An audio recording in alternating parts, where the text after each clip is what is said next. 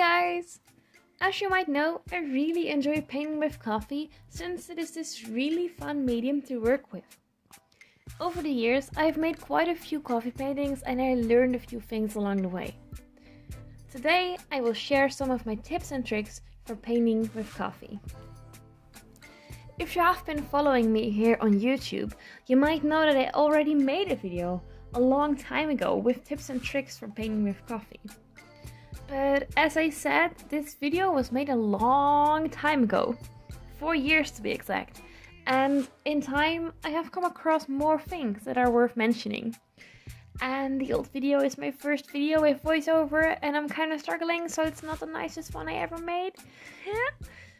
Therefore, today will be tips and tricks for painting with coffee part 2. Since I'm not going to explain it in this video, I have an entire video dedicated to what I use exactly to mix my coffee shades. So if you're interested in that, the link will be somewhere in the screen and also in the description box below. Today we will demonstrate the tips and tricks on these two eyes. The left one will be the don't side and the right one will be the do side, where all the tips will be applied to. Now, I know that these do's and don'ts videos sometimes really exaggerate the differences between the two sides, but today I don't want to show you a bad and a good painting. I just want to show you how your painting will look different if you apply these tips. Let's start with the basis of coffee painting, your supplies. I'm using a variety of coffee shades, water to clean my brush, a tissue to dry my brush, some watercolor brushes and watercolor paper. This already brings me to the first very important tip, which is to use watercolor paper. It doesn't really matter how expensive your watercolor paper is.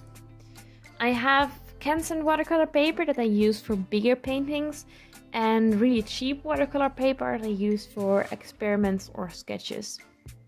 So no matter the quality of the watercolor paper, the difference between watercolor and normal printing paper is huge. Here I am taping down one piece of normal printing paper on the left side and a piece of cheap watercolor paper on the right. You will see that the coffee bleeds through the printing paper the moment it touches it. And because it immediately wrinkles, there will be puddles of paint all over the place. Also, you cannot really blend colors because the paint sinks into the paper instead of laying on top of it. So yeah, if you expect to have a fun coffee painting experience on normal printing paper, you can be sure to be unpleasantly surprised. My second tip is more of an optional tip. I find that my paintings have a lot more detail when I start off with brown color pencil as a base for my painting. For instance, painting hair or eyelashes is a lot easier with color pencils because you have a sharp tip to work with. Furthermore, the color base helps you during the painting process as to where to place your different tones and values.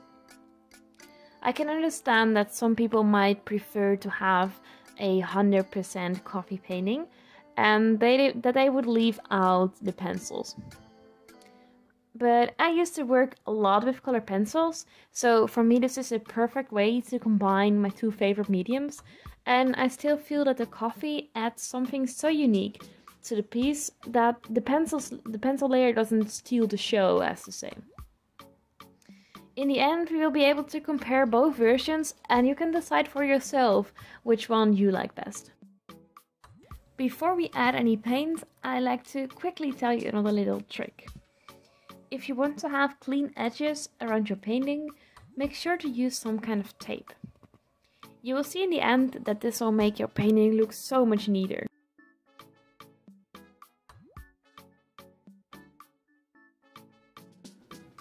Now, let's move on to the real work. On this piece of paper, I'm going to show you that dropping paint somewhere you didn't intend to drop it isn't the end of the world. There are several ways to remove or lighten parts of your painting. For your first one, I am using a piece of tissue to absorb some of the paint, and thereby I am making it lighter. This only works when the paint is wet, so you either have to be quick or dip your brush in your cleaning water and bring your dried up paint back to life.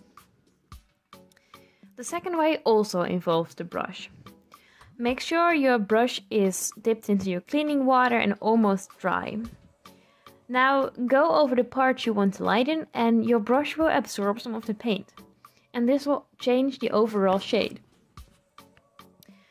Now I am dipping my brush into my cleaning water again and I'm adding water to the part I already applied to loosen the paint. So I can absorb it even more with the tissue. You do have to be careful with the tissue method, because if you use this too often, it will slowly damage the paper. I am using cheap watercolor paper here, and you can already see that it is starting to tear up. The next step is kind of similar to the previous one, but in this case we don't necessarily want to lighten the tones, but we want to create an even background. Coffee can be really tricky to work with, since it creates funny patterns and textures when it dries. If you use the tissue to drag down the paint, you prevent the formation of puddles and you create a smooth and even background. As you can see, the overall tone does lighten a bit, so you have to work with several layers if you want to get an even and dark background. While in some cases you want to have a smooth background, in most cases, however, the interesting way the coffee dries is what makes it so unique. You can easily take advantage of this by tapping your brush with paint on a wet piece of paper and letting the coffee do the work. When it dries, it will create the illusion of detail. An example I want to show you is a painting I made of Eddie Redmayne as Newt Scamander in Fantastic Beasts. Now, he has a lot of freckles and details in his skin, and I tried to replicate this by letting the coffee do its work, and this created a lot of random details. Here you can see what the dried version looked like. Overall, with coffee, it's easy to let go of details and just let the coffee decide. The next tip is all about a wide variety of tones. In my video about mixing coffee shades, you can see that I always mix a lot of colors. This is important for making your painting look more lively and create more contrast. To show you how big this difference is exactly, I will only be using 3 medium tones on the left eye painting and all of my tones on the right painting. Even though I am adding multiple layers on the left eye, it will never get that same dark color as the right eye. It might be interesting to know that for my lighter tones I do not only use coffee, but I also use dark tea to create more of a yellow tone. I find this a very subtle tone for backgrounds, skin, or in this case the white of the eye. As you can see, I am switching between the left and the right eye. In this way the paint can dry while I work on the other eye. For the sake of this video, the contrast might have been bigger if I first did one and then the other, but I am not particularly patient when it comes to letting paint dry, so this is the best way to prevent me from ruining it. At some point, I felt like the left eye was not going to get any darker, so I labeled it done. Now, it's time for the most satisfying part of this entire process, peeling the tape off. This is quite cheap tape, so it's not perfect, but still, I think we can all agree that peeling tape deserves a special place in every artist's heart. And with that being the last tip, it brings us to the end of this video. You can decide for yourself which version you would like better. I hope you enjoyed watching this and that it might encourage you to give coffee painting a go.